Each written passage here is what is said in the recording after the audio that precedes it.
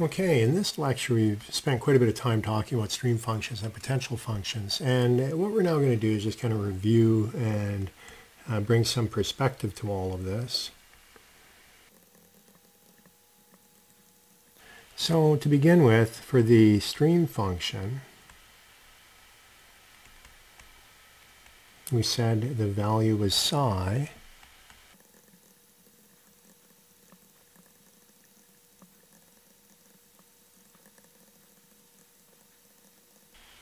So when we looked at the stream function psi, we used continuity to derive it, and we showed that it actually satisfies continuity.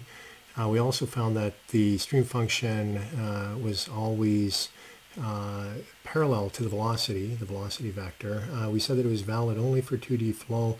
And the last thing we did is we looked at the change from one stream function or stream function value to the next one. And we said that that was equal to the volumetric flow rate between those two stream lines. So that was the stream function and the streamline. We also looked at velocity potential. And that was phi.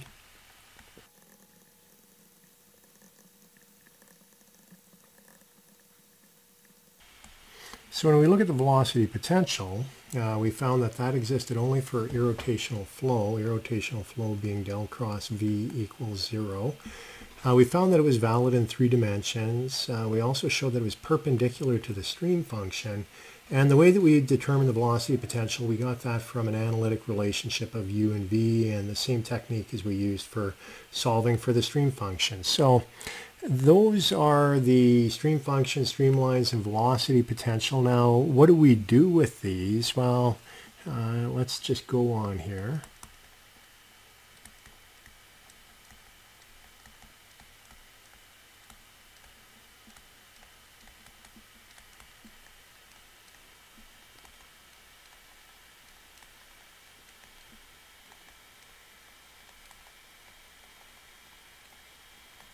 So if it turns out that our flow is incompressible and inviscid, that is what we would call an ideal flow.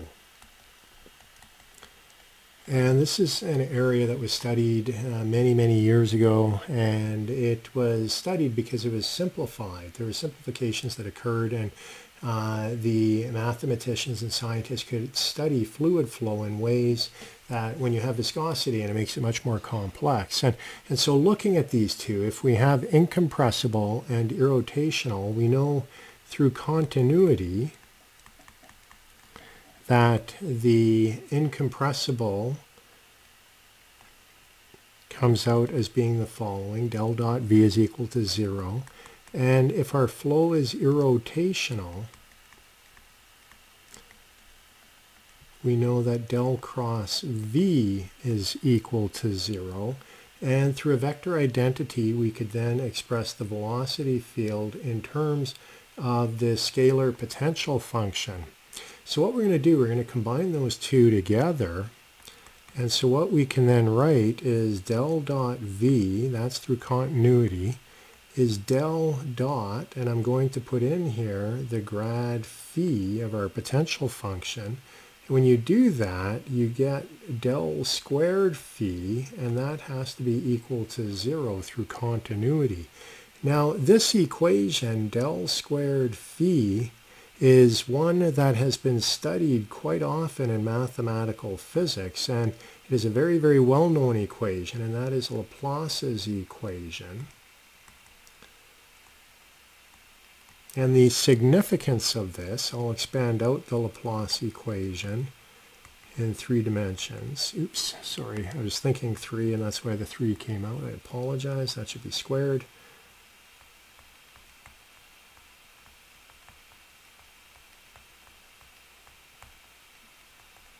So that is the Laplace equation. It is a partial differential equation.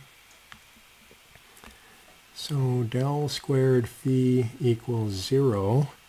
It is a linear partial differential equation. And what is important about that is that you can superimpose solutions.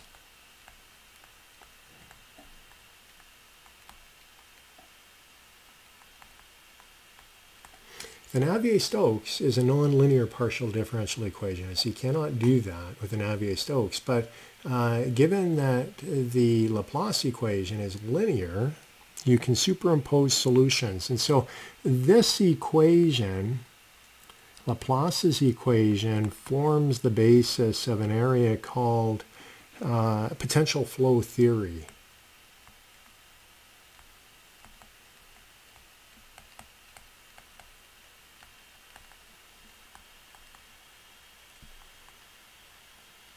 And sometimes it's also called ideal aerodynamics. But it was studied quite extensively, and you can do a lot of things with it.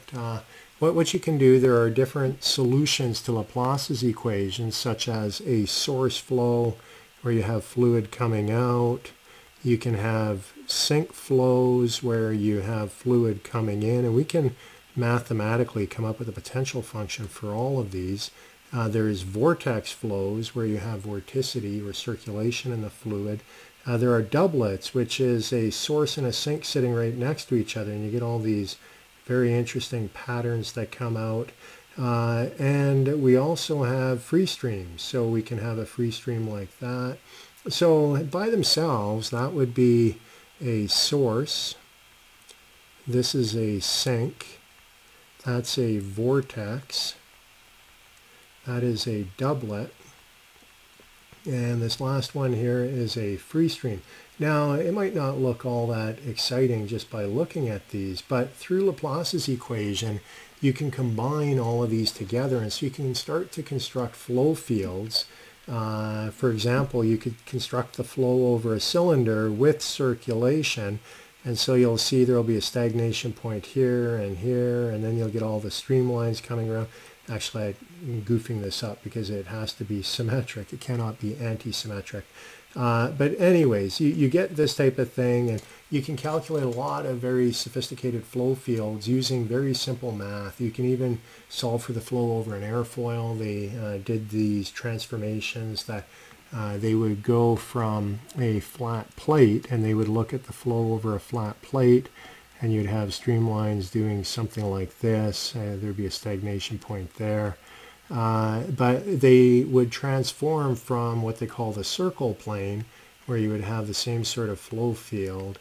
And by going through a Joukowsky transformation or different transformations, they could go between the circle plane and the physical plane. And anyways, that was done in ideal aerodynamics. I'm sure you can look it up and find information on it.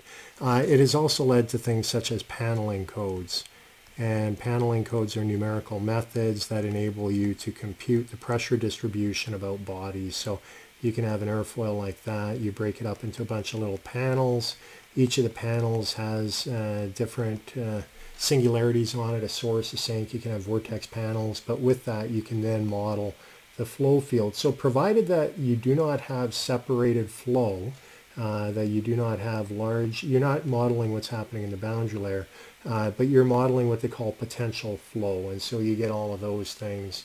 It cannot be rotational flow, and consequently you're neglecting viscosity here, but it's pretty good provided you don't have separated flow. And so anyways, that's kind of a little bit of a rant about where you can go with this. We're not going to do any more with it in this course just because this could be a course onto itself, and you could spend a lot of time looking at these things. But I just wanted you to realize that we've been looking at stream functions and velocity potential. And for new students in fluid mechanics, it can kind of be a little bit on the confusing side. You're wondering, why are we even doing this? And this is where it goes, but it takes a little bit of time to get there. So that's where we will conclude for differential analysis of fluids.